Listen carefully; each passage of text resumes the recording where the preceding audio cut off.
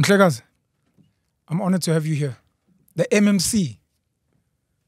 Yeah. Mr. Mgcini. Dr. Mgcini. Ow, come on, make sure. Dr. Mgcini. Dr. Mgcini. PhD.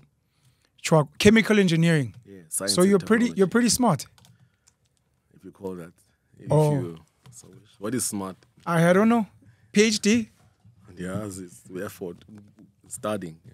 So I'm honored to have you here. I've got a couple of questions for you because I know we have limited time, unfortunately. Yeah. But I'm honored to have you here, and more especially, I need to say this on camera. I'm honored to have a member of the EFF here. There are a lot of EFF supporters that misunderstand my view on politics and how I criticize and my views, and they almost feel like there's a hostility which doesn't actually exist. Because I think... Are you criticizing EFF? Why? Huh? Why are you criticizing EFF? Because I don't like the red overalls. You must get blue overalls. Everyone knows we wear blue overalls. No. Because we have limited time, I'm just going to go straight into the questions without going into your background. And I'm hoping if ever we get a chance again, we can speak about, at your leisure, your upbringing, some of the things you've seen, your journey to where you are today. Okay. But we're not going to speak about that today. If you'll humor me, we'll just hit, what is an MMC? Who are you? Where do you sit? Especially for the ordinary South African that doesn't understand these things and only knows members of parliament. Oh, okay. The MMC is a member of the mayoral committee, and he's like a mini minister. Okay. You've got a minister national, then Yes. you've got an MEC in the province, then in the regional level, you have an MMC. Yeah. So a mayor is elected, and then the mayor invites people to come and serve with him in different departments. So myself, I was invited through the Economic Freedom Fighters to come and be an MMC of public safety, to do oversight and provide leadership and strategic direction of the department. Why did you leave National Assembly? We'd like to think that's the pinnacle. No one would ever. It almost looks like a demotion. No, it's not actually. Remember, there in the National Assembly, it's more of we are in the opposition. We're just members of the portfolio committee. Yeah. But at that level, remember that, did you know that JMPD has got the largest police force in the entire continent? The JMPD. JMPD. Johannesburg Metro Police Department has got the largest police force. Yeah, compared to the other. The only times we see them is when they're stopping us and harassing us on the roads, which is annoying. But the problem is that is your car fine? Luckily, yes. Yeah. Do you maybe you may have lots of tickets. That's a conversation for another day. They will stop you to do their checks because they do traffic management by law enforcement and also crime prevention and combating. That is their thing. Thank you for that, by the way. I didn't know that. JMPD officially has the largest police force on the African continent. Yeah, it's a police force on its own, so it's quite a lot. So, and also I have to come in and really take this opportunity to lead that department because I've interacted a lot with the JMPD and also EMS and disaster because I've been a national organizer of the EFF for the longest of time.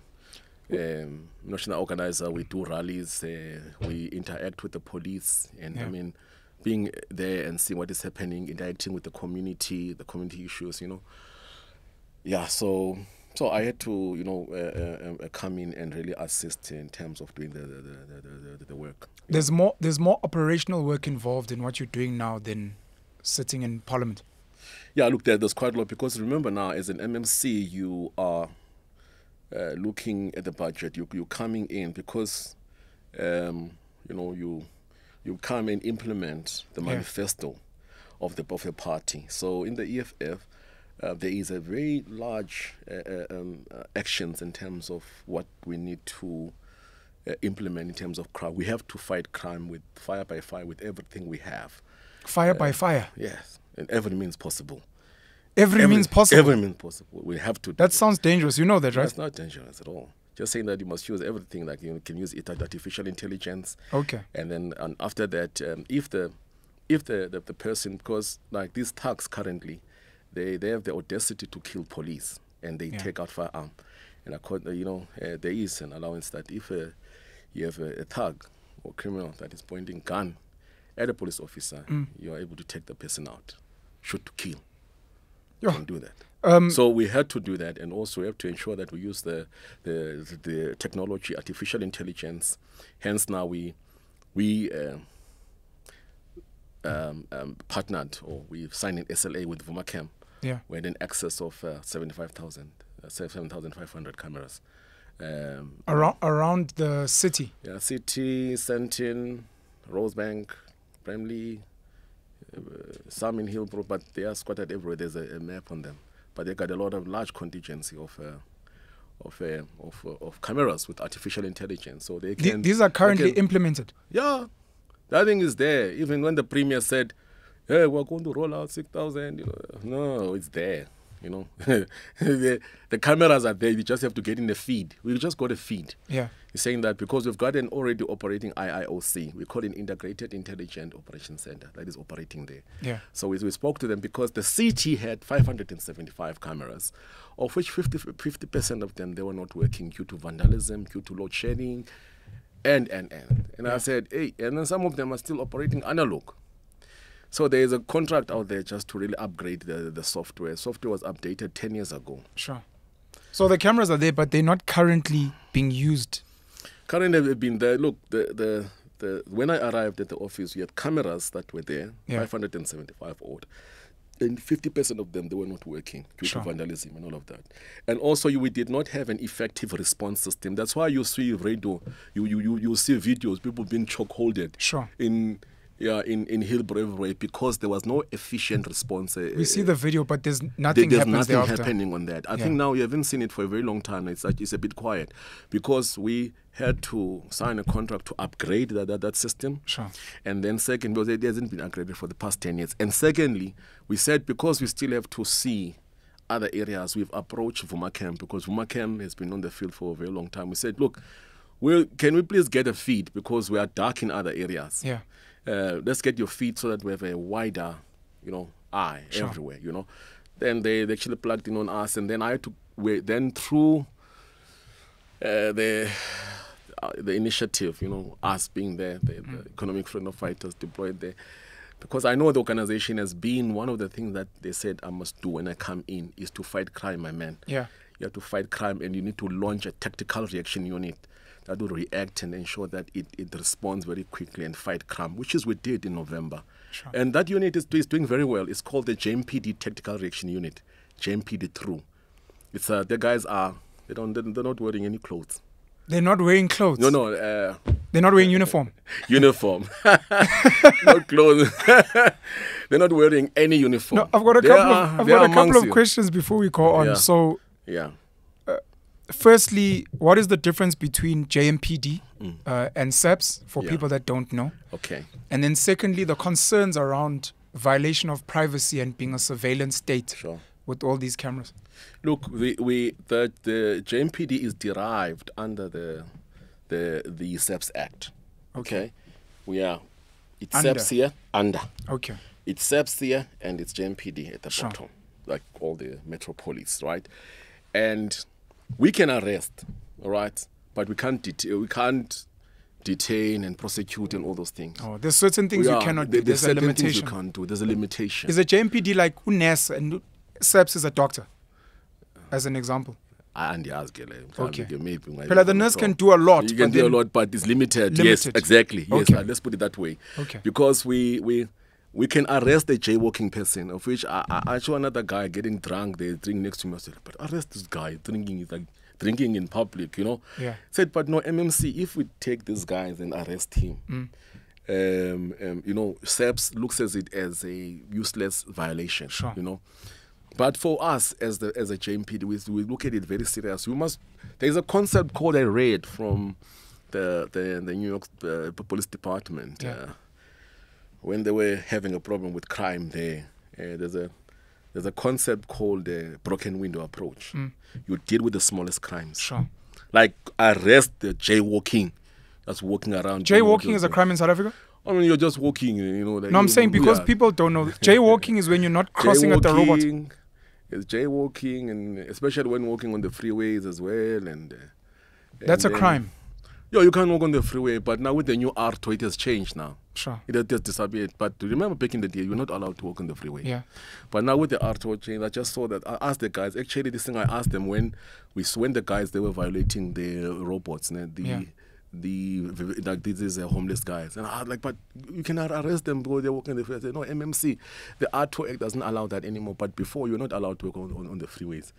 And drinking in public. They're drinking in public, this guy. Like just right there. And he said, arrest this guy. But said, no, you can't. Because SEPS looks at those as the small offenses. But I think that maybe a scope of JMPD and maybe Metropolis must be really increased a bit. Maybe we're able to detain the people, able to process all of that. There are small claims, like, these municipal courts where we can prosecute all of that. I think that here in Johannesburg, it actually collapsed, and I don't know why. And look, there were quite a lot of issues on it, but now it's starting to come back now again, and we are able to prosecute those fines, and also this jaywalking and all this drinking in public and all of that. So yeah, so that's it. So it is like that, and we can't even have intelligence. We rely on SEPS on intelligence. Yeah, you see, but ours, we are using the patrollers. Yeah, but I was even passionate to really move into reacting like on the GBV to be able to report GBV as well. So we sort of set up in actual regional offices of the JMPD.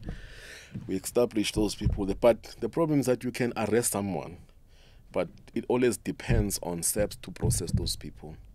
But our GBV approach is to able that people, when there's a cry, so the GBV happening, we're able to be the first respondents at least, and check that, and then take those people and go to the hospital and go to SEPS with them. Say like, you need to open this case and prosecute it, because we've been there. I think the problem that SEPS is having is the issue of manpower and also cars. But we've got those in JMPD. Very sad. Yeah, we've got those in JMPD. It's very sad, that thing of cars. That a crime is happening, you call SEPS, they're like, we don't have a car. There's a crime happening, there's someone bleeding, there's someone being beaten up. Hey, Baba, so that's not moto. I know. It's one of the things I'm thinking that if the intergovernment, if we can work together, because remember, the EFF said, for the sake of service delivery, let's work together. Sure. I'm not going to come with Marxist-Leninism and ideology and all of that, and all of that. Let's give our people. Let's protect our people. I've got these resources. I've got cars. I've got manpower. I've got I've got cameras. That's why the Premier doesn't have to launch the cameras. Just say, Tshwaku, we're going to use your cameras. We're going to invest on it as well, but make sure that we are sitting there as well. I said, Premier, we've got cars, we've got manpower, but we still need more. Just make budget available. This crime, prevention of yours, if you could have came to me and said, look, this is an idea, and we're going to give you probably 1,000 or something. How are you able to work with these guys? And I tell them, like, look, I can train this crime prevention wardens of yours to be. These are Panyaza Lesufis people. Yeah. We're able to properly select them. There's a selection process. Number 2, you are able to train them. Train them on a tri-band, proper. And then maybe you can even able to unleash them after 3 months, so that they are able to stop the traffic. They are able to effect bylaws. It's all about asking the people who are there, because I would have actually guided him instead of the Premier, went into a problem of not knowing where to locate these people. Are they peace officers? Are they traffic wardens? If we could have conducted just a simple phone call. Do you want them to be peace officers to just arrest there, and they don't have powers to do ABC? And I would have told him, because I've learned that for some time now, and I know what we can do and what. And then I ensure that in the academy, that the JMPD, because they were trained in our academy, by the way. Okay. Yes. As peace officers. But I could have said, no, Premier, these people, you need to take them a step further for another 3 months, so that they're able to do A, B, C, and D. And then if now you want them to combat crime, because you want it to be traffic warden, it's going to take a bit of time. But yes, we can take them through maybe for a year, because the RMTC now is that if you want to become an officer, you must take almost a year. It was 2 years before. Now they're expanding it to 3 years. But now they've given us this grace period this year to be a proper officer which can combat crime, fight bylaw, enforce traffic. They call it tri-band. You must go for 2 years normally. But now they said because they are phasing it out to a 3-year period, they're going to give us only 1 year. I could have advised the Premier and said, okay, you can do that, but I have a problem with manpower in the bylaw. Let us do that. But for crime, what we can do is that we've got about 6,000 officers which are on a 4-day in, 4-day out shift. Okay? So in other words, out of the 6,000 divided by 4, what's that? I don't know. You're the chemical engineer here. Do the maths. About 1,000, 1,003, somewhere around there. Sure. 1, 2, 3, 4, 6, 9, 12. 1,003, 1,000, somewhere around there. We've got calculators here. So divided by 4. Divided by 4. Yeah, well, so you'll have 1.5. Yeah, so about 1.5. So you're looking about that. So in Gauteng, in Johannesburg alone, we've got 1,500 officers that you have to divide that gap by 7 regions. You'll find them in 7 regions, okay? Now, let's say if I want more, I must put in standby allowance overtime. Then we put them overtime. He said, Premier, we want to combat crime for the next 3 years. Let's put an overtime amount of so much. And let's agree that let's get 3,000 officers out. I've got cars. We've got a contract for the cars, which we are releasing cars now. Maybe you might have seen these new BMWs from JMPD, Freeway Patrol, and other new cars. Yes, we are releasing cars. And I said, okay, we have no problem with cars. 3,000 guys, police visibility is there. Yeah. We are combating crime, and then train some other guys to be tactical. Let's get, some of the JMPD guys, they don't have guns. They don't have guns. Some of the guys we see in the streets, they have guns. They're just there to blow impempe. No, the problem is, we're actually fighting there. The contract for the guns had been stagnant, has been up and down for a very long time. And then now it's only now that I can see there's a light. Said, okay, we are able to purchase rifle, guns for these people. And some of them I understand, because when I went in and asked them, but why are you not fighting crime? Why are you not being visible at night? Why not visible? I said, but MMC, we're going to the hot area, into the hot spot. How am I going to defend myself? From what you're saying, it almost sounds like a big part of what's throttling the amazing work you want to do comes from provincial level. Not necessarily that they're fighting, but just the needing budget and allowance, and in certain acts, about Arto and etc., that might constrain certain things from happening. No, not really. The province has got its own mandate. I've got my own mandate. Sure. I'm just saying that we could, if we would have found a way to work together. Sure. I think we could have achieved quite a lot. And I understand that it's the politic, it is an election period, you know. I believe that we could have worked very well. I have a good relationship with the MEC Faith, Mazibuko. Yeah. And with the Premier, I have no issues. Sure. I mean, we'll have differences in terms of how we're approaching things. It's not personal. Yeah. And then also, we're saying that Amapanyaza, when we get into power, we just have to check how were they recruited. Sure. And then after that, we must be sure that these people are the people who are qualifying to be there. Not being mean, but you must ensure that when you're recruiting people, it's people of quality and the people are recruited, properly. Yeah.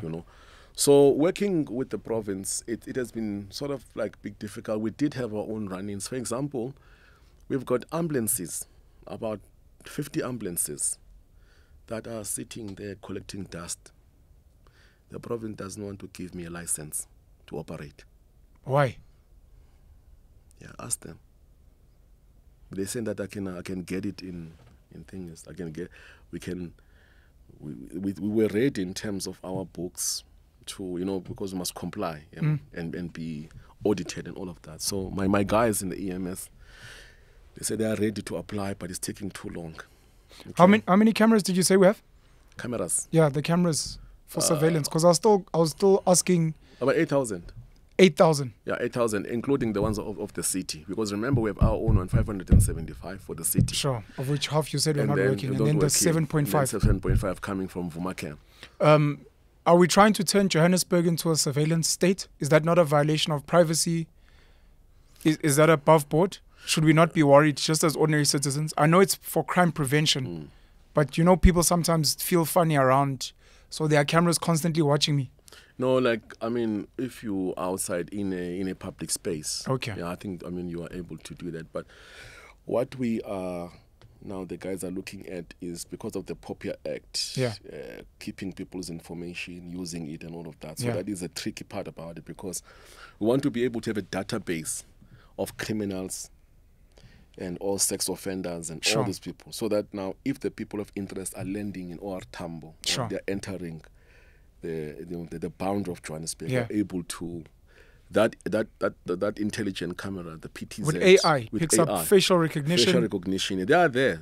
In China, about follow one down. Correct. Yeah, they follow you like You know that. exactly who you are. Yeah, they go in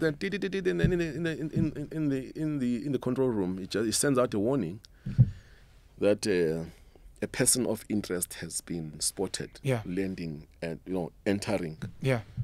when certain vicinity where those cameras are. Sure. Then they will start following him, because those cameras, they will talk to each other. That's It- the it's in plan the in corner. Joburg as well. Yeah, and the ones of Vumakam can do that. Sure. Yeah, because The functionality is yeah, there. functionality is it's nice, it's nice, beautiful, it's beautiful, And then when you look into when the guys are theorizing, no, this thing is there, man. Just put this. Let's put it in, and then they've got another software. It's called we're in a pilot phase now. It's called Aura. Yeah. So Aura, what it does, that it shows where the JMPT cars are. It shows exactly where the JMPT cars are. Why are you laughing? No, Sorry, please carry on. I know why you're laughing. why. Please carry on. So it tells where the JMPT cars are, Sure. and then also when you are watching events or there's a warning on the screen in terms of the people or the person of interest, Sure. or there's a stolen vehicle, then you are able to look at the cars which are around the area, because that talks to the Aura, say that this is happening here. Sure. And then it says, then you can see which car is around the It's area. around the area. And then when you click, they send the signal into the To car. the car. Hey, chief, check, and then it gives the location to go and deal with that. You can't say, no, Baba. It's like, hey, Baba, we know exactly where you are. And then when we're not using your phone, we give you a device that's not gonna that's fully charged Sure. in the car. You're not gonna say that the petrol's finished. We're not going to get a chance to go through all these questions, I realize. It's a good thing. Do coalitions work? Why does Joburg... It's unfair for me to ask you, but since Yeah. you sit Yeah. at that level, why do we keep getting mayors that look like puppet front mayors for certain political agendas? Do coalitions work, in your opinion? I mean, and yeah, as a puppet man, that's what I was saying, that Yeah. I think people have their own way of approaching things. Yeah. I think that the mayor there, he's a man of his own. That's how he No. is. It's not about the man there. Yeah. So No, I'm I just know a saying, lot of yeah. people are... Yeah. A lot of people in the media have whatever. Yeah. When I say puppet in this context, Yeah. all respect to the mayor, it's the idea that the mayor comes from a political party that is a serious minority. And it almost looks like, because the coalitions are at some kind of a deadlock or there's issues, let's send this guy because maybe he's not that influential, or he will listen to whatever we're saying because we are allowing him to stand there. He's not maybe an EFF guy or an NC guy or a DA guy, etc. I think that governance is governed by laws. If something wrong is wrong, you can't get away from that. Okay. Yes, and then that comrade, I can say that here, that the comrade actually chairs meetings very well. Okay. He's got one thing that, I mean, I can shout, I can do rally things, and I can do revolutionary work, I can and move the crowds. Yeah. But other people, it's not their way of doing things. Sure. He is able to listen. Yeah. If I have a problem in terms of side, like, look, I think that the other department is not giving me what I want. Yeah. And then he's able to, to really call to order. Sure. And bring all the parties together and say that Mgcini Tshwaku is not getting what he's supposed to be getting. And then also the CM gets in. For example, I had an issue where the cars, they were grounded because of non-payment. And I said that I'm tired every time I have to, push and get the cars, because of the budget, budget constraints, Then he will say that, no, Tshwaku, even though other departments are being prioritized, for example, revenue collecting departments, but public safety is quite equally important.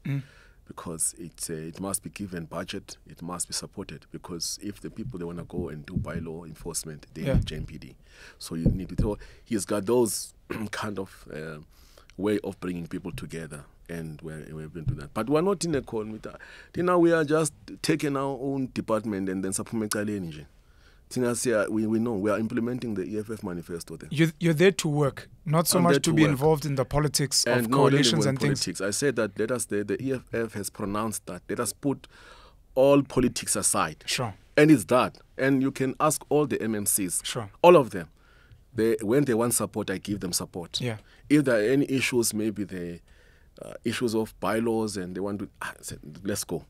So I think that actually works, that focus in your own department and deliver. Yeah. So man, don't come to mine and start, snooping on mine and all of that, So Tina, we are sharing government departments. Okay. Let's not put in terms of we didn't sign anything with anyone. Okay. We didn't sign. So it's nice because Mgcini must deal with the mandate of his department and execute it. Yeah. Mgcini must not overstep and go, even though sometimes I really want to clean. I really wanted to clean. Said, I can do that, but I said, MMC check, square in. Hey, man, let's go and clean, man, my brother. Sure. And then say, no, Tshwaku, sharp. Then you'll say, Manje, Namhlanje, city that never sleeps. So it's his own operation. Yeah. So we combine the operation. Sure. We're saying that let us work, we should be doing that. And I think that on the local sphere, their cooperation within amongst each other as colleagues, it has been sort of okay because we respect each other. Yeah. That's for number one. And we execute our mandates of our department. And if there's something in someone's department, we say, leader, I need, let's say, a relocation of people from an illegal occupied building. I'll talk to MMC Leach. MMC, there's something, we need temporary accommodation, and I'm going to go to the radio and might have to articulate in terms of we need temporary housing and all of that, but how you have a problem with housing like that, But I won't go deeper because it's your space. Sure. No, it's fine. So we always respect each other. Sure. There. But no, they were coming from EFF, they was coming from this one. Yeah. We run our department like that. That's and good. I see that the priorities of the government of local unity, as they call it, and then but also I've got the commitments of the EFF, which are not far away from what they want. Sure. Safer city and fighting crime. Yeah. Using technology, smarter city is using technology and all those things, and and all of that. So in the EFF, we've got I was like, we have to fight crime. I think crime is stopping everything. And if you look at the manifesto of the EFF, you will see that after the jobs, you get load shedding. After the load shedding, I think it's land. No, there's jobs, there's land, there's jobs. Then after that is your crime. There's load shedding, then there's crime. Because crime is a problem in South Africa. We have to combat it. Yeah? Sure. Yeah. So yes, this working together and sharing department, it works when people respect each other. And they have militias and all of those kind of things. Abanye mos wangayenza but no, Tshwaku, we're not going to give him some people, some officials in my department to execute his bylaw. But I've been getting cooperation from social development, which is Eni Makofela. I've been getting people from developmental planning to check if the place is zoned properly. Yeah. So we've been getting those cooperation to do my bylaw because remember, I can't do it alone sometimes. Sure. Yeah. So it works on that premise. But puppet mayors, if I can make example with the one that we're really having, he's a man of his mind and he respects everyone. Sure. And he's not a person, he's not a loud person, but in terms of Shem and Yamnik, he can stamp his foot and he can listen. Yeah. and then he brings all the stakeholders together. Sure. And we're able to move very nicely. Yeah, we recently in the news had issues, resurface of zamazamas, of people being mugged on the highways. Yeah. That falls under your mandate and your thoughts on that and how to combat that, specifically amazamazama, and also just crime during the day where it's almost arrogant and spitting in the faces of the work that you guys are meant to be doing, and how to ensure the citizens that work is being done. A minor mixed diagnosis in terms of what happened there in the freeway. Okay. Of course, amazamazama, they have a capability of doing that, because in Amatole, when it's dry, there is no soil rich in minerals. They will go and collect money from people. They will raid houses and rob people. That's what they will do. Because they're finding nothing underneath there. Underneath there, yes. So they decide to just go to straight crime. Straight crime, yes. And others, they will have, what's that thing called? Extortion. Okay. And kidnap. Sometimes they will. This is happening here in Joburg. Matole, yeah. They will kidnap.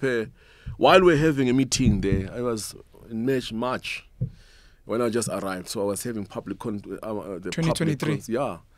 And while I was having a public meeting, then Amatole, they tell about Zamazama and all these people staying in the mountain, and they said 3 women have just been kidnapped now. They've been taken to the mountains by the Zamazamas. They're the Zamazamas, we must differentiate. There are Zamazamas, the guys who are digging. Yeah. But there are those who are looking after them, the security of those Zamazamas. And it's a gang. Almost a supervisor, boss, a pimp. No, it's like they ask these guys to look after them, because before you used to have that yellow, the guys with the yellow blanket before. Okay. And then the guy passed on. He did not put a leader. Now you have emergence of 2 of them, the yellow and the blue gang. That they're watching over Zamazama. Sure. And then in the mix, you put in the other ones again. There's another group. Okay. So when the guys you understand these dynamics? Yeah. Because I was there. You see, you need to go to the root cause and say what causes all this thing. So the guys will go underground. They will dig this soil. And when they come up, because that soil is rich with gold, they need to penduga it. Sure. Now you will have people there waiting for you, like people who are going to rob you. So they need protection. That's why they ask these guys, the gangs, to watch over them. Now these gangs, other one would, there are people, they will normally come out on Thursdays, but from the other time, from Saturday, Sunday, Monday, Tuesday, Wednesday, underground. There's a whole world underground. There's butter shops and everything. I sat with a friend of mine who's a mining engineer, and he was explaining that guys sit there for months. Yes, for months and months. It sounds scary and it sounds unbelievable. Yeah, human beings sleeping, living underground. There's a new world down There's shops. Yes, there's shops. And the mine, the mining companies, people who go underground and doing the normal mining, they pass some of them. They just keep quiet. Pass and just dig. It was dangerous. They will shoot you. They will kill you and bury you there. Just pass. They mine with them. But they go the other direction. Sorry, you were speaking about the misdiagnosis of what happened on the freeway. So in the freeway, is that... you were explaining that sometimes guys end up going to normal crime because they're finding nothing. Yes, what happened there is that when we're explaining it in the morning, said, look, of course there is a zamazama that's happening 50 meters away. Sure. Fine, and sometimes it's those guys that will come in and we've seen that in an area where there are zamazamas, the guys, they will come in and they will rob people on the freeway, especially in Moy. When off-ramp M2 Moy and Helderbeck. Those off-ramp there in the top. We've been seeing a lot of robots on your way there. to City Deep. Yes, that area there. So another the director, the DD, the deputy director, said to me, no, MMC gave me a call. He said, no, the time I was in the freeway patrol, something like that happened before. So it looks as if now this syndicate has come back again because of the traffic jams and not having stationary vehicles in all these, interchanges and all of that. Not just City Deep, also to Wema Pen. Yes. Imoy, it's filthy, yes. filthy underneath that bridge. Yes. Because that bridge links Moy to ABSA, because I used to work at ABSA, and I remember people being mugged underneath there as well. And underneath that as well. So they said, no, you will have a getaway car in the freeway underneath. And then the guys, they will wait up until late, like when there's a traffic. Sure. Then they'll rob people. And he said to me that it looks as if the guys are back again. And before, what they used to do in that junction where it splits, there used to be a stationary car. If you remember back in the days, when you're traveling car N1 from N1 Grasmere, back in the days, you'll go, and then when it off ramps to M1 before it continues, M1 Pretoria, there was always a car there. There was always a JMPD there. So they used to put in all these interchanges. They will put stationary vehicle cars there, especially from 4 o'clock, 3, 4, late. Traffic time, so that they can mend them up. So he said that's what they used to observe, and it was a syndicate that happened, and then it died off. So, and then, there were different priorities here. So I ordered that we must go back and roll back to that same plan again. In all the off-ramps. This is something that's going to happen now?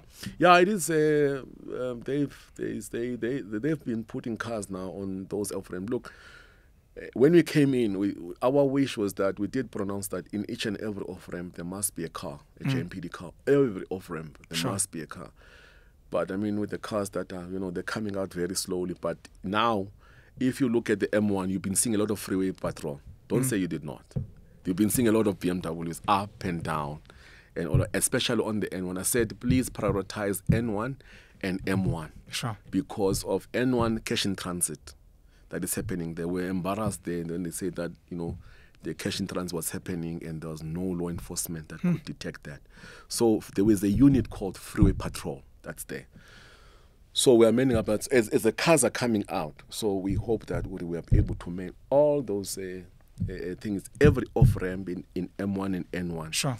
And the interchanges, there must be these cars there. And then also at the entrance, at the border of Johannesburg, we must man them up, those people. So that's what's happening is the traffic jam, and these guys, it looks like they are back now. The reality outside of the work you're doing is that there might be some corrupt police who alert certain criminals about, look, we don't put cars there anymore. Maybe not. I'm not sure. I'm not sure about that. Yeah, okay. I'm not really 100% because those are some of the things I think, look, outside of the work you're doing, just citizen to citizen. Yeah. Those are some of the things we need to consider as well at times. Even things like traffic. How do we ease traffic so that we're not creating risky spaces? The conversation you were having about jaywalking. Why are there so many people now crossing highways? Because another issue we have is people being hit by cars, things that are avoidable. And how do we resolve some of those things? I just discovered something when I was driving along Winnie Mandela. Yeah. The old William Nickel. Yes. In that big interchange, N1, and then it off ramps to, there are those vagrants there. Sometimes you see them controlling the traffic. For some reason, and I was just driving there, they were not, it was on Sunday. And I know that because I always sometimes go there and talk to those police, and I always patrol it and check if everything is fine. So that's where you find those homeless people directing traffic. Yeah. And then, boom, I'm seeing them, 20 of them in that interchange. I'm like, huh? But this thing was working most yesterday. Yeah. And luckily, I know, but when they saw that there's police, they ran away. Luckily, a guy who sells sweets there and watch those guys who are selling genuinely, they came to me and said, thank you, MMC. Let me tell you what's happening here. Maybe people are taking this thing very lightly and think that, no, these guys are very nice. He said, no, the people who are cutting these robots is these guys. The same guys. So that they can make They can make money from moving yeah. traffic. They can make money. That guy showed me that these ones here, he was fighting with them, and he showed me a hole where there's a traffic, there's a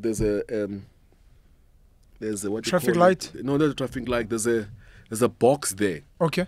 Underground where you can open it up. Sure. And then you can fix the cable and all of that. So they go there and cut that cable. So that they can manage traffic. Yes. And make money. And make money. And the community and our people are giving them money about that. So they said to me, no, these guys, they're doing that. No, it's not load shedding. Sometimes they don't load shedding. Sure. Here.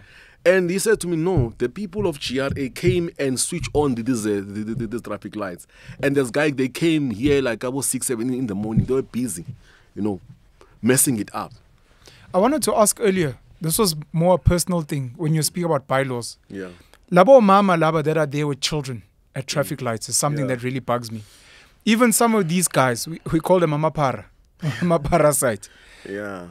Is begging allowed? Is begging allowed standing at robots? Because I'm a man. Yeah. I'm very comfortable in myself. But I always imagine, especially at certain hours, yeah. dusk, evening, a woman by herself with a guy coming to knock on her window and how she feels unsafe. We're not saying the guy is dangerous, but just that feeling of public safety. Is that allowed? Begging, labo mama at the robots, or is that one of the bylaws that's being violated? No, that thing, the city told me about that. They tried to get people out, to go and take them to the shelters. Social development came in, and even the guys were sleeping under the bridges. But it's their right. It's their right. Their right. To sleep under a bridge and to beg at a traffic light. It's their right. If they want to do it, they can do it. So the biggest issue we have there, because you raised something very, very important. Because once you start doing that, NGOs, they're going to be on top of you. So the NGOs are more powerful. I don't want to fight with them. Sure. I don't want to fight with them. Even Nakwe Commission, that's what I said, even with Seri. That we need to work together and look at the reality. Correct. The reality is that the guys, and what happens, what we've seen, that some of these vagrants, they would destroy the traffic lights. Then there's a traffic jam. Then it's dark. Then smash and grab happens. Where do I draw the line? And I said that social development, they said, we've got shelters. Come here, you need to wash, you need to be sober, but they don't want to come. They choose, they choose to sleep on the streets. They choose. It's more lucrative. They choose. It's more lucrative. Well, according to them, I mean, some of them they do this, the waste picking. Sure. Waste pickers, and they don't have anywhere to really sleep. Yeah. But the shelters have rules. You need to wake up, you need to wash, and you need to sleep. And by 10 o'clock, you need to close. Yeah. So we need to come with all the NGOs. Said, guys, we have a shelter for these guys. Please, by this time, they must all go into this area. Yeah. And then we said that this is an observation in terms of the crime analysis. The people, we found that, it has been shown, seen that, look, the guys underneath and, the bridges and all of that, sometimes they will do the crime. You can't walk past now. You can't, and I know because I used to be in the warehouse of the EFF in City Deep.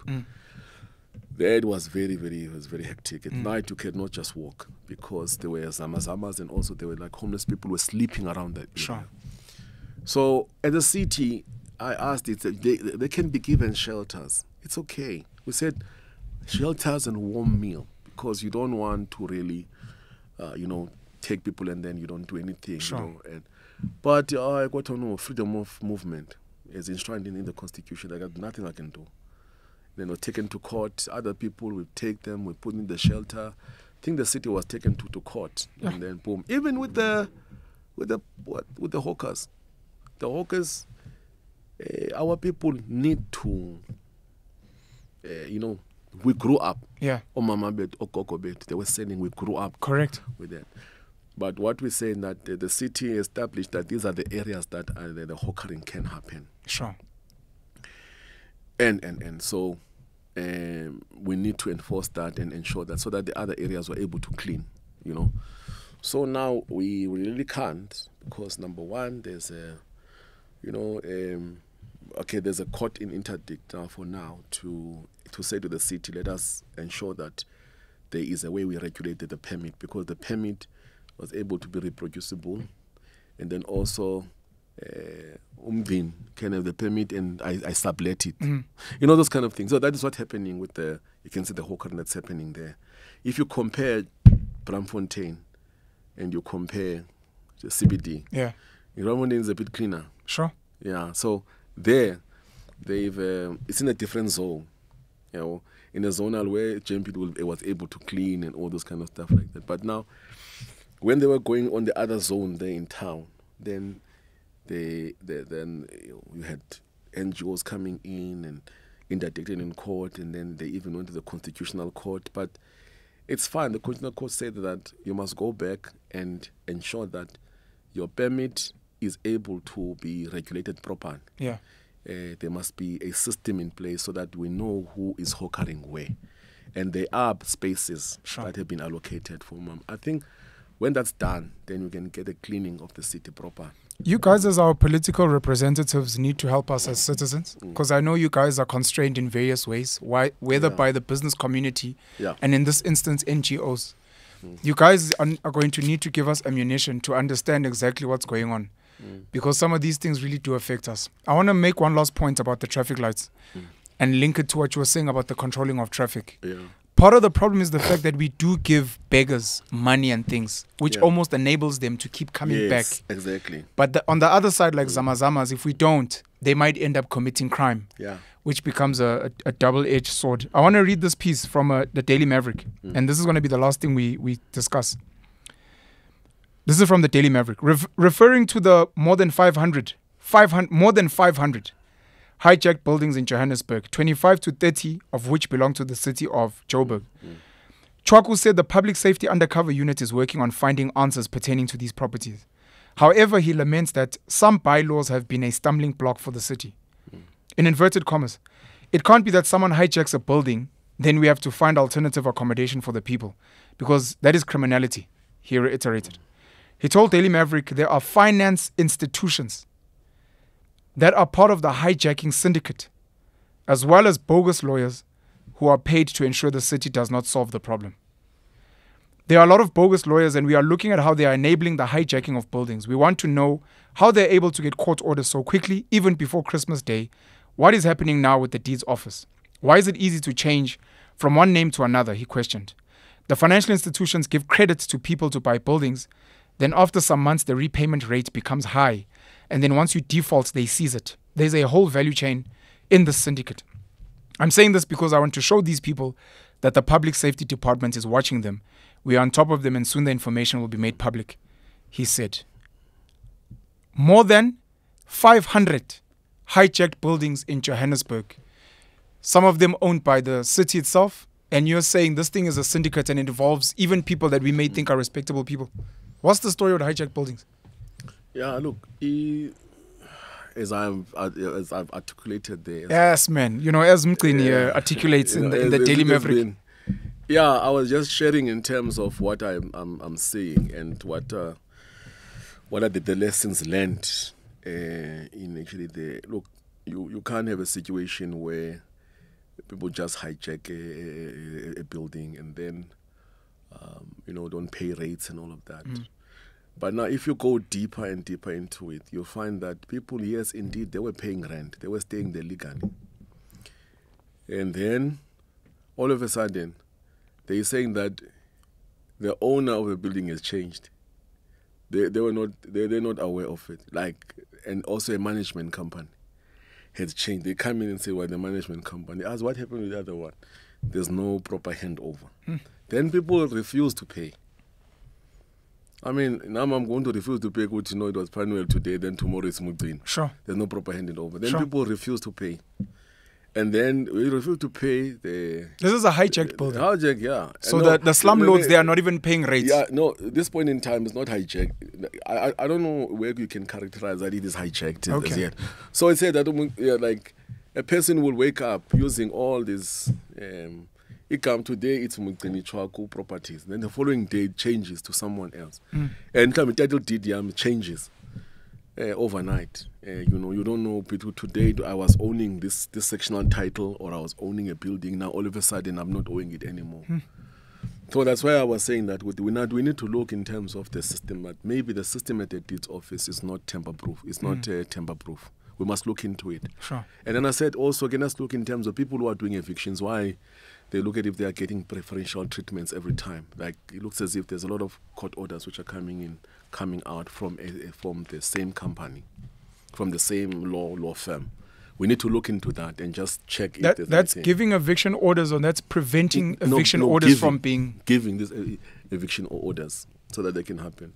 So people will resist now. They don't pay anything. They don't pay rates. They don't pay electricity. They don't pay anything. And they have rights. And say, no, I'm not going to pay. And then I'm not moving. Of course, they have and then rights. after that, the building starts to, and then the city discovered that there's a building which is owing them 14 million. And it's drawing electricity and lights. Then they switch it off. Then you call that Mnyamandao now. Because it's dark. The building becomes dark. Dark city.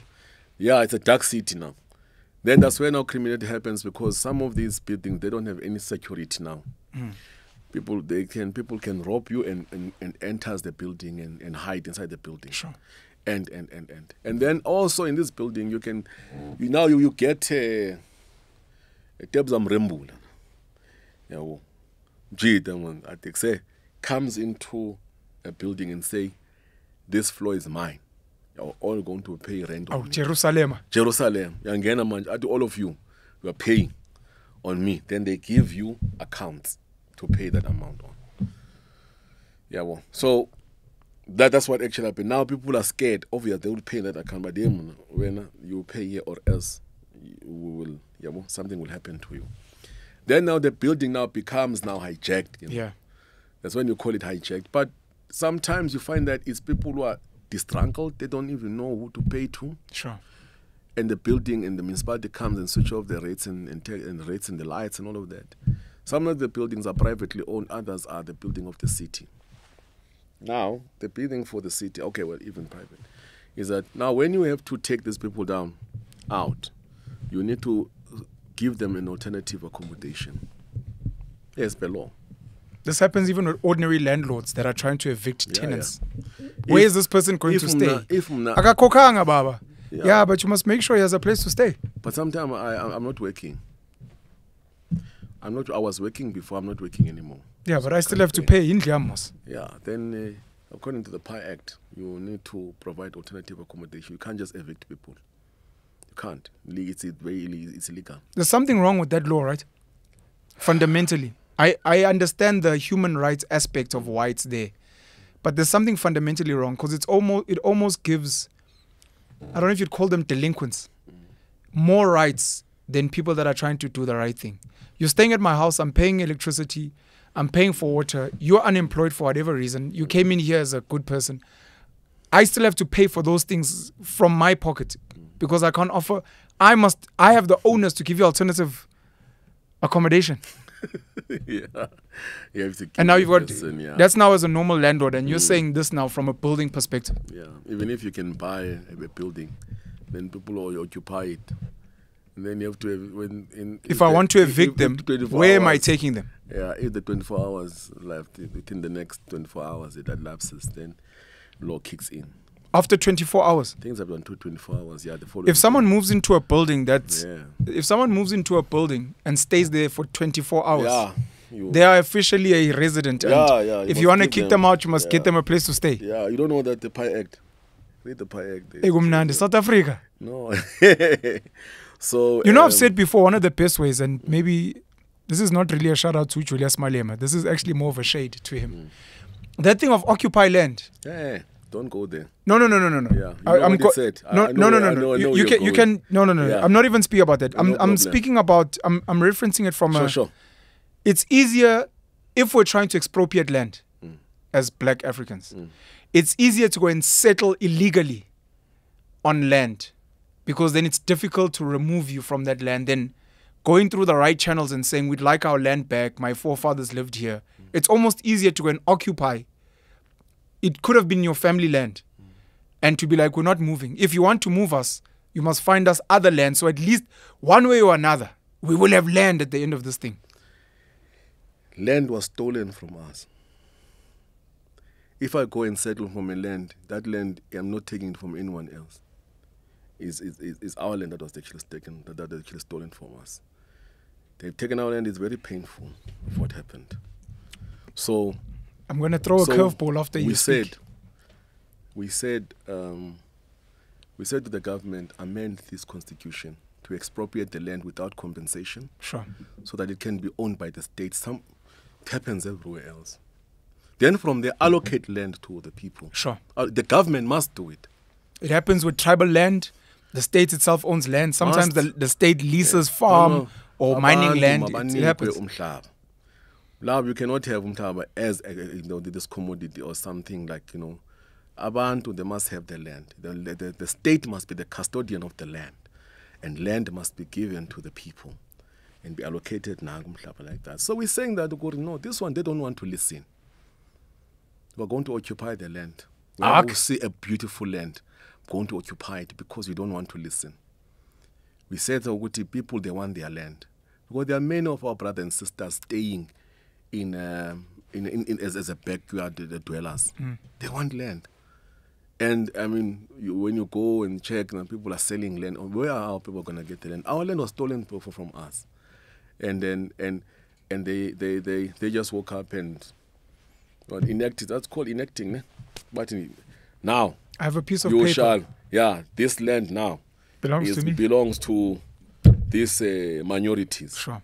Yeah. Well, where's your title deed? Yeah, title deed, Where's your title deed? That means it's not yours. No, not must evict you. This is the curveball quickly. So you've got situations where, whether it is land that was restituted, whether it is land that is tribal, permission to occupy, maybe permission to occupy is different.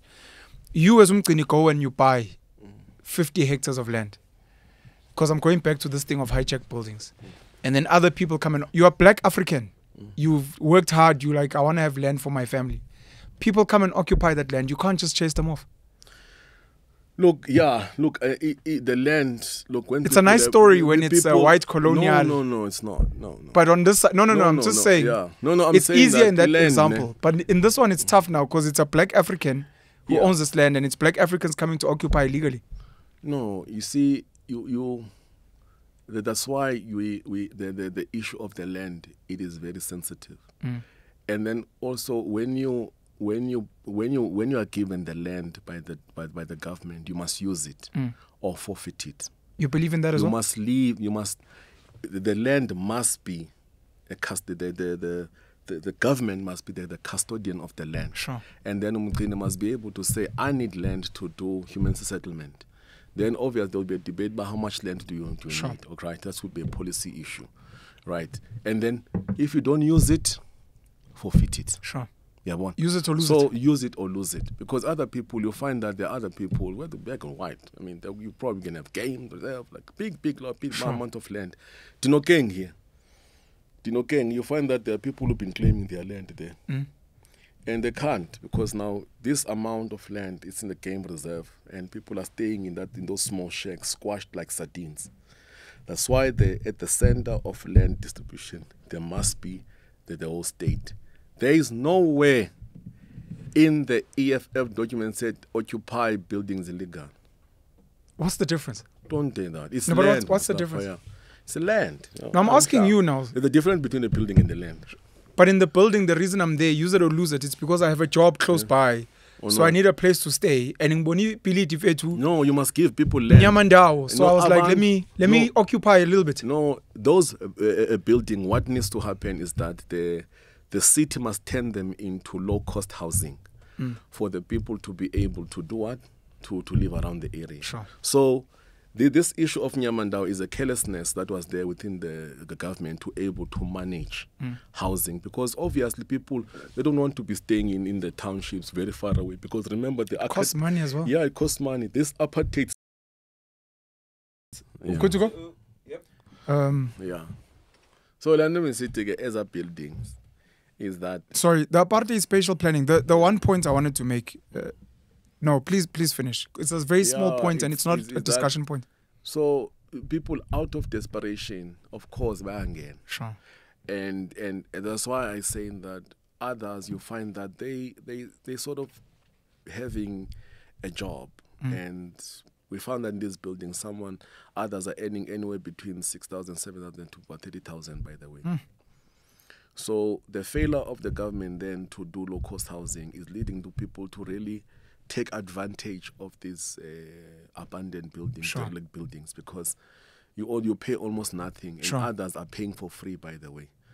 But when we asked them, they said, no, we would like to pay rent, but this is how much money we can afford. Yeah. So the government must do affordable housing. And I still say that the government, Penuel, I look at this thing in many, many angles. Correct.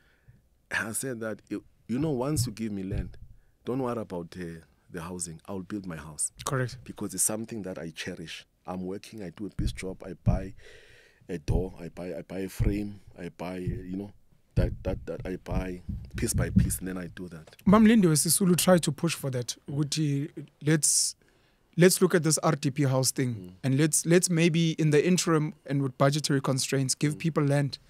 Some people are just like, just give me land, I'll build my own house. That's it. It is correct. Part of the issue with apartheid spatial planning, this is not a discussion point, it's just a note. Yeah. It is the backbone of the taxi industry. If you move people closer to work, if you get big corporates, white-owned corporates, to pay people fair wages so that they can move closer to work, there's a big industry there that will not be happy. And in trying to decolonize apartheid spatial planning, you're going to need to have that conversation as well of, once people don't need to taxi from Soweto to Sandton, what's going to happen to this? How do we migrate this industry to something else where maybe the taxi industry here falls, but it's because they've moved into logistics, because people are now farming and now they move produce, as an example, and have an integrated conversation. Look what they did with the Rea Vaya. You do sort of something like that, and then but that wasn't done in a friendly manner. Of course, the taxi industry was like, you can't set up buses, Baba, without engaging us. You must have a government that is applying superior logic. Yeah. I mean, like the EFF, Like the what? Well, like the EFF. That does what? Has superior logic. I told you right now, and I'm saying to you, Penuel, is that it is obvious that when you are developing something new within that space, you ask yourself, what are you going to do with the people who are already operating there? Yeah. The best thing you to do is to really bring them on board, and all of that. There's not. We must change with times. We can't be staying. We can't be on those older. Stay. Sure. There will be opportunities in terms of ferrying people. Sure. Internally like that. I mean, I've seen that in China. When I was there, and when I was at the UK, even though you go with an underground train, but you still have to be taken from one point to another. And then you bring all these taxi bosses into this state-owned company that will be able to manage all these things. I agree. Yeah, so it's all about sitting down and talking to people. It's about conversations. Correct. And don't say to yourself, I'm doing it maybe for my friend, I want to benefit on this. Said, who are the stakeholders here? Stakeholders, this is what needs to happen. You agree? I've got so much money, but how can we ensure that we are moving now from more of taxi into a train, more first world and all of that. Logistics and I had a very lovely chat with a gentleman from Santaco. I was at a pizza shop and he came up to me, Mlojwa. And I started off by shouting at him about their industry, and he's like, look, we're working on transformation, and we're going to need you guys to engage us, because we're trying to upgrade what we're trying to do. I spoke to him about these exact ideas, taking taxi drivers, taxi owners to first world countries to study first world public transport and to come back and be the drivers. Yes. And outside of giving people land, we also need to, I don't know what the right term is, but open up our economy to not be isolated into the major cities only. South Africa's up for grabs to actually develop for other people so that we're also not bunched up, whether it's in a building or whatever the case may be. We must also decentralize our economy. Decentralize is the word, yes. It's a decentralized economy. Correct. We must, like the Eastern Cape, KZN and all of that, so that we don't have all of us coming into one area, into that, which you know, people are talking too much about foreigners and people coming look for work, is that if you could also support, you know, they call it the African economy, support it and ensure that we actually fund it and develop it proper. Many of our African brothers are not going to come to it. Correct. It's the same. I always say to the guys, my fellow colleagues, once I'm old, I'm done with the work. I'm going back to the Eastern Cape. Because you and I are economic migrants here. I'm from Newcastle and KZN. It's the same people like in Zimbabwe. They came here to looking for greener. Just like us. They just had to cross the border. They had to cross the border, but go to a Bayaliso and all of that. No, we'll get attacked for this, by the way. That's why we're saying that we need to support the economy of Zimbabwe. We need to stimulate it because we are not working in isolation. We need to assist them and all of that. Yeah, so that you have now people not coming there and all of that. I would even say to people like, if let's say you said we're open and I mean the whole will be here, the whole Zimbabwe, they will be here and everyone. Is that's why you always see people after they've done working and we all go back to our areas, home. Especially festive season. Festive season. Bong, you can see me twal or Malaysia. Yeah.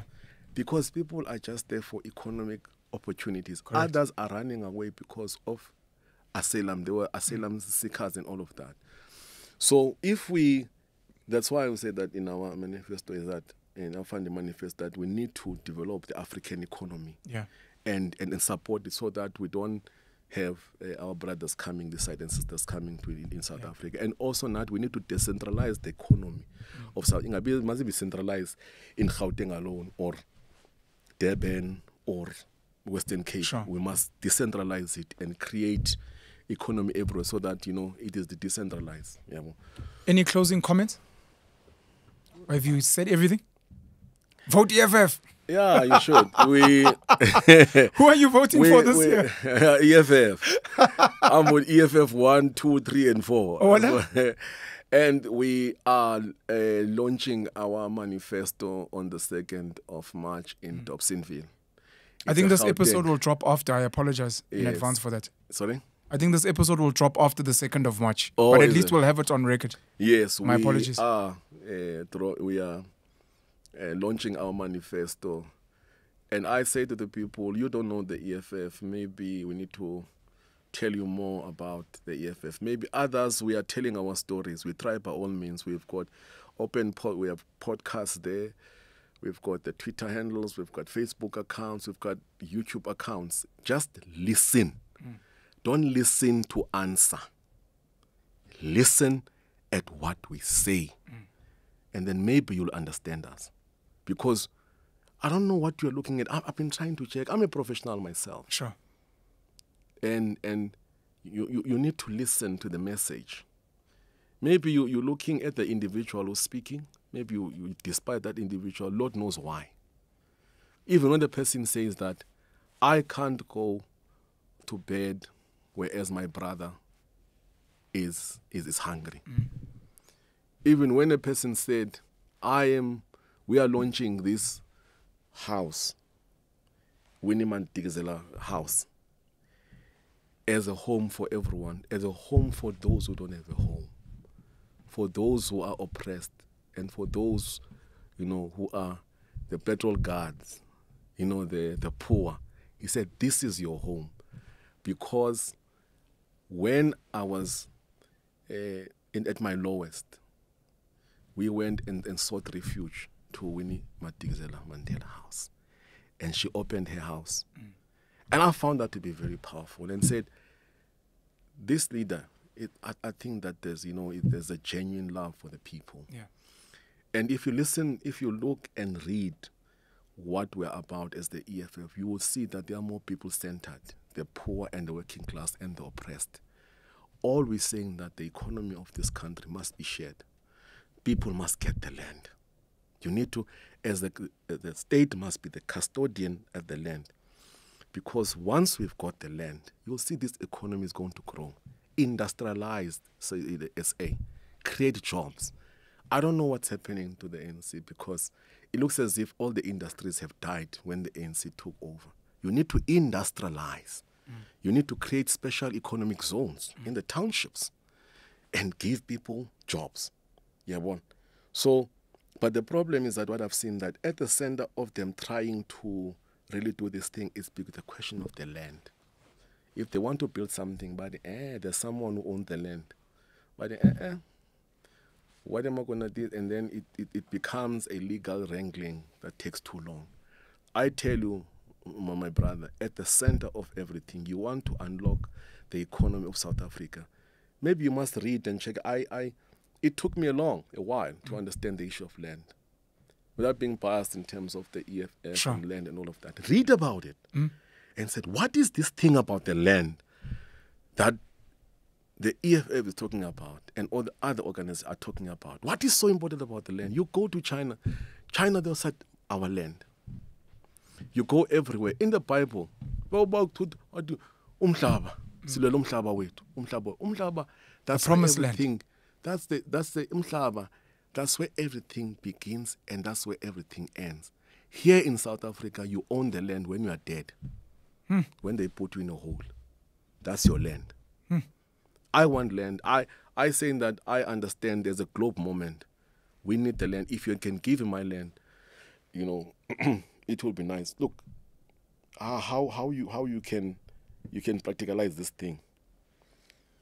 Here is a person has une shelter, let's say an informal settlement, a shack.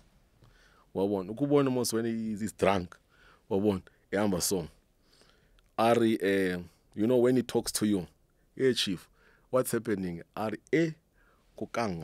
Sure. Yeah, it's mine. Correct. It's my place. Even if you go to home, at kind, because I was now with these lobola negotiations of my cousins and everything.